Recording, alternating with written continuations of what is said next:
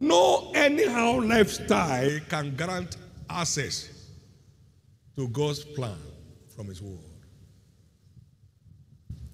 For the Spirit of God is limited only to those who fear Him, and He will show them His covenant. So think straight. Think straight. It's your turn. Think straight. It's your turn. Visions and revelations are custodians of every great destiny in the kingdom. Paul said, I will come to visions and revelations of the Lord. 2 Corinthians 12 and verse 1. But because God has exalted His word above His name, the revelation of the word is superior to any vision. Come on now. Revelation of the word is access to God's plan, is superior to any form of vision any man may have.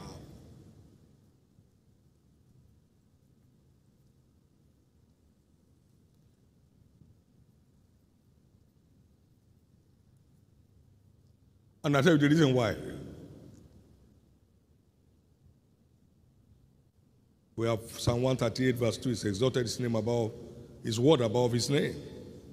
Why vision can be misunderstood or misinterpreted? The word is settled in heaven forever. Whatever you find in the word is settled in heaven forever as you align with it. Psalm 119 verse 89, forever, Lord, thy word is settled in heaven. His word lives and abides forever. 1 Peter 1 and verse 23. Simple analogy. No powerful vision can shatter darkness.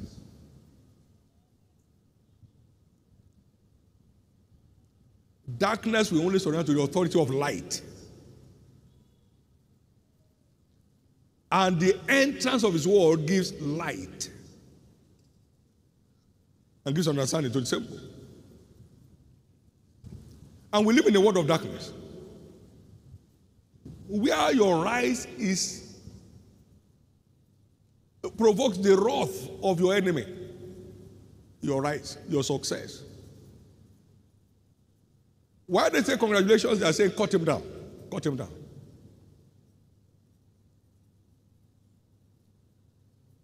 That's why light is superior to any vision that any man may have. In fact, vision thrives on revelation.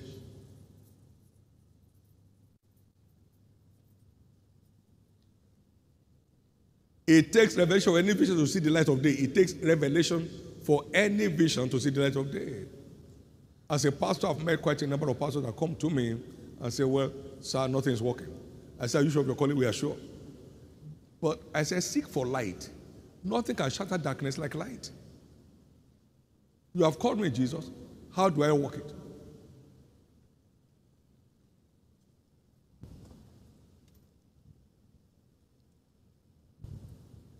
Arise, shine, for your light is come. No, your vision has come. Arise, shine, for your light is come. And the glory of the Lord is risen upon thee. For darkness shall cover the earth, and darkness the people, but the Lord shall arise upon thee. Glory shall be seen upon thee. The Gentiles will come to your light, and their kings to the brightness of your rising.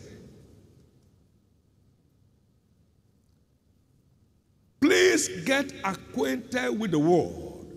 That's where God's blueprint for your life is. Get acquainted with the word. He said, acquaint now thyself with me, and be at peace. Thereby shall good come unto thee. Acquaint yourself with the word. That's where God's blueprint for your life and my life resides.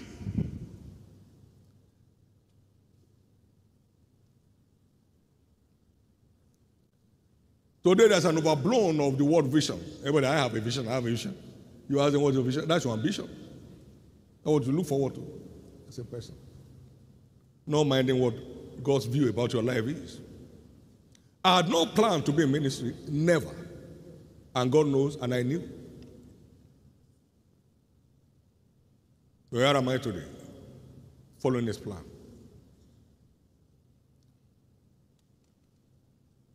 We can only scale the utmost height by revelation, not by vision.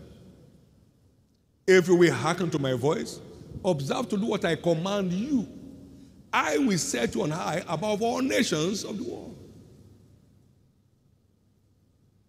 And all these blessings that you are looking for shortcuts again will come to you. I had that encounter in 1984. He said, my son, there's a place for you on top if you're interested. Based on Deuteronomy 28, verse 1.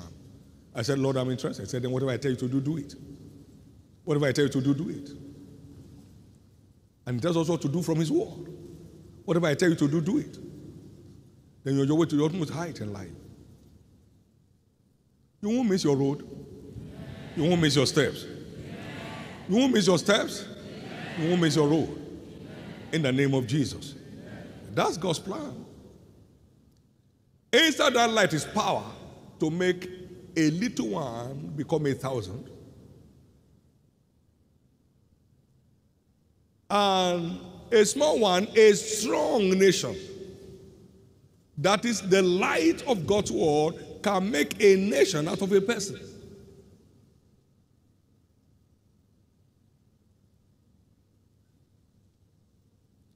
By walking in that light. Isaiah 60 and verse 22. We all know that only light can thrive in the midst of darkness. It's a simple logic. And that light shines in darkness, and darkness cannot comprehend it. No circumstance on earth can prevail against the truth in which you are walking. So get at the truth. Circumstances will bow to you. Get at the truth. Circumstances will bow under your feet.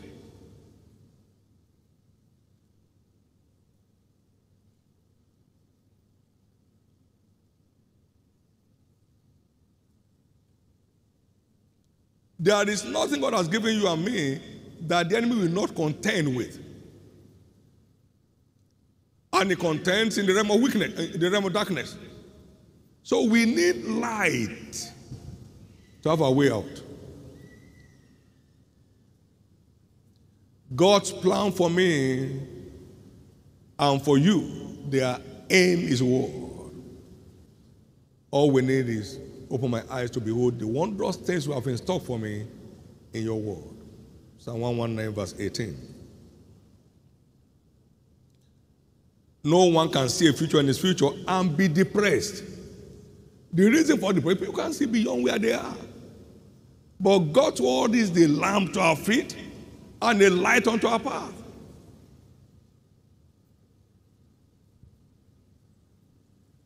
I got some things early after my salvation. I was at the age of 16. I first got from my Bible, I don't know where I was looking for, in Revelation 5 and verse 10, Christ has redeemed us unto our God as priests and kings, and we shall reign on the earth. Immediately, a royal mentality engulfed me. I want to go out and I will ask myself, will a king go out like this? No. David, go change. Will a king engage someone in a boxing fight in the street of his village? No. Will a king shout on top of his voice in his town? No. A royal mentality engulfed me at the age of 16. I'm not a slave today. But a man thinking in his heart. So you see. You can't see yourself as a king and still be jumping fence as a student. No.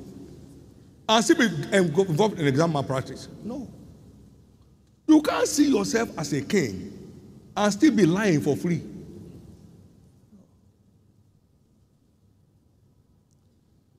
changes the way people think when you can see the future laid out for you in scriptures. It is challenges that makes champions. You'll never find a champion in any field of contest without going through challenges to emerge one. So the Lord told me early, at the age of 16, I'm not slow. And I've said that several times, God is not slow. I caught it in the month of March like this, 1970, at a conference. I was 16 years old. So I got the baptism of patience, which everybody needs. This generation doesn't have it. You need to seek for it. Patience. Patience. So I could delight myself in a church that started with 6 people. I call it 4, please, 4. I used to call it 3.5. But the half is now a full-scale man. He's a pastor in this church. Amen. Glory to God. And he testified when he was 40 years in the church, just a few weeks ago. So that baptism kept me rejoicing as I saw 4 became 6. My God, God is coming. I saw that became 9. Oh my God, this is wonderful. And then 12, and then 15. You need patience. Shortcuts lead to danger. That's why many of them are in prison now. Yahoo, yahoo. They are there. Now you have many teenage pregnancies today. Yeah.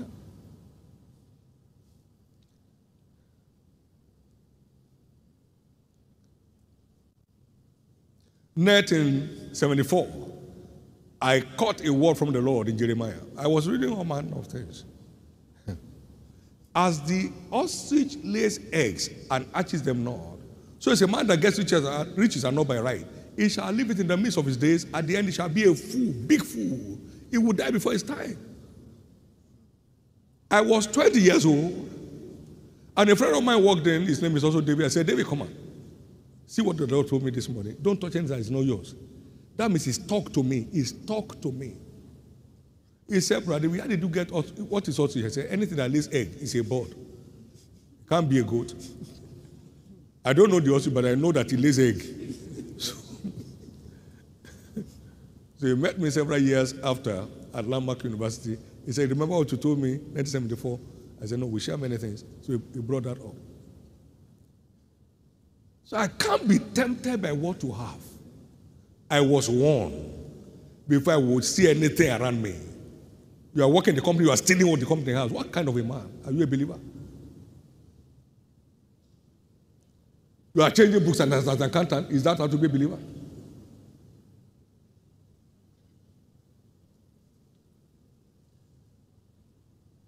Every great destiny is built on revelations of the world in the kingdom. Every great destiny, sir. Vision is secondary. Revelation is principal. Vision is secondary, sir. The vision of the world can translate to any point in life. If I was selling pure water, I would prosper. I had an encounter with what makes people prosper. Yes, sir. I bought into it, so I knew I was going to prosper. Today, by patience, from the church of 4 to 6 to 10, now you have churches, 1 for the 6 nations of the earth. Over 21,000 churches in Nigeria. From the church of 3, 4, 5.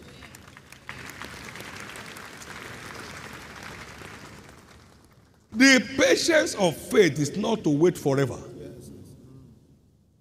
It's to test your trust in God.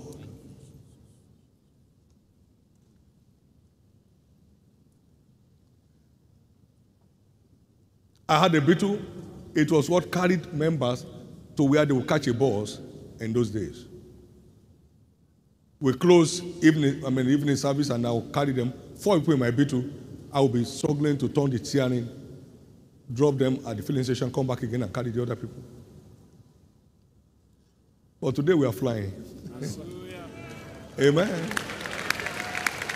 And not just flying by trial, we have been flying for 26 years. 28 years.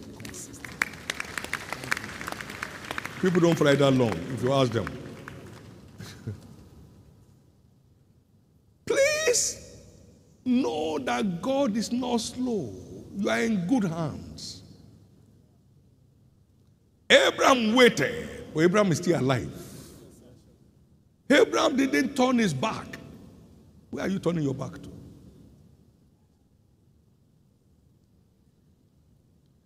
So I found the mystery of each free marriage as he showed me. It wasn't known in our time. Now many people are already in it. My counselor asked me, David, what are you looking forward to? I said, he's free marriage. He said, how do you mean? And I tried to explain. As a very respectable Christian leader. And I love him. He loves me. We talk freely. Much older.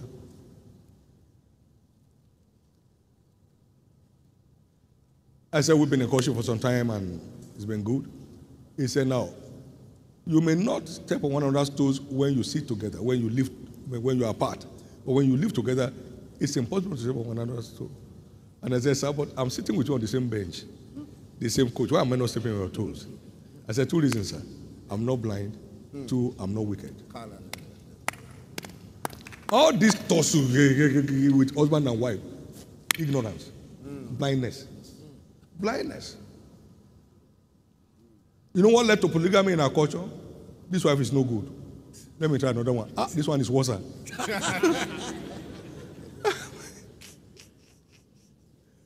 Ask anybody that divorced. There is a secret regret behind the door. Why now? You had that testimony, that lady say, I don't know why I left. Please, I'm coming back. Why? They prayed that spirit out. So I knew we're heading for his free marriage before we got married, sir. Not trial by error. By light from scriptures. No one among you will have crisis in your homes. You will not get married into trouble in your life. That's how much light is superior to visions, to anything, to dreams. You can't navigate through darkness without light. You'll be stagnated at a point. There was a time in Israel or in Egypt when there was no light and they couldn't move from one place to another. They couldn't see one another. So they sat in one place for 3 days. That's chapter 10 of Exodus, verse 21 to 23. You don't want your life stagnated. Locate God's plan in his word and keep walking in it. Keep walking in it. I've never kept the money of this ministry in my hand since inception. That they took offering in church and I was going home with it. Never. Never. I was one, not before I was called to ministry.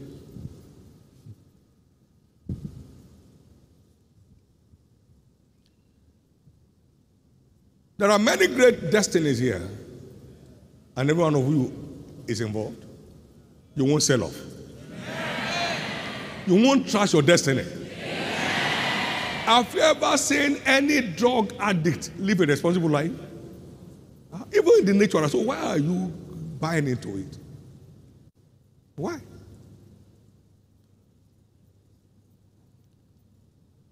You lose your worth, you lose your value, you lose everything.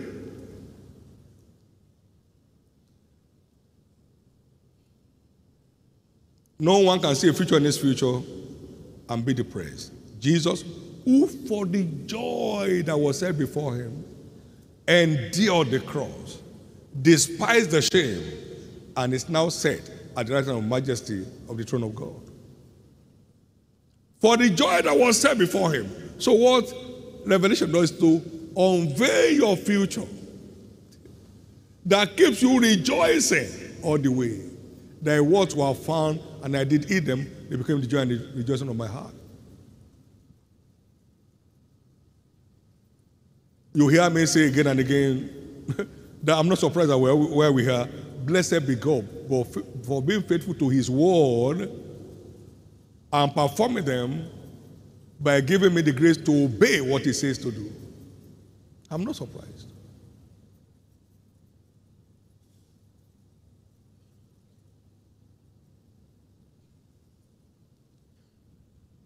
This is your best time in life. He said, young men shall see vision. See the vision of God for you in the world. In the days of your youth, before the evil days come when you say, I have no pleasure in them. Seek it now. All right, that was a very powerful video by Bishop David Oyedepo.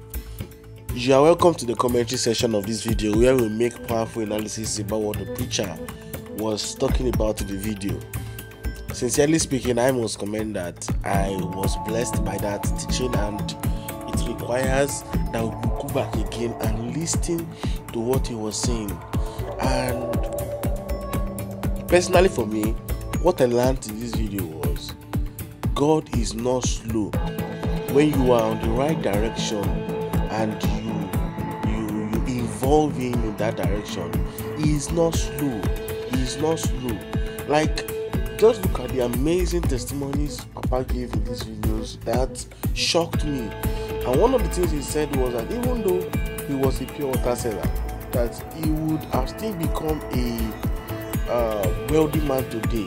Now, it's not because he's becoming a wealthy man because he's a pure water seller or because he's a preacher. He's going to become a wealthy man because he found purpose. And I love something his son said in one of the videos at the Easter Life Convention. And one of the things he said was, vision is God's plan for you, and revelation is God's word for you. Now, it is what God is saying from his word that is called revelation, and what God shows you to your word is what we call vision. So it is very important that as you involve God in your day-to-day activities, make sure you are on the right path. Make sure you communicate with him. Make sure you align with him so that you won't miss purpose in your youth. And the best time for any man to accomplish his or her purpose is in the days of her youth, is in the days of his youth. I pray for somebody today that as you accomplish your purpose in this time of your youth, may you receive its manifestations in the name of Jesus. I'm sure you were blessed by that powerful video. I would love you to take your time, watch it, go over it again, and see the essence of taking responsibility in the days of your youth. And your life will not remain the same in Jesus' name. Remain blessed and have a great time.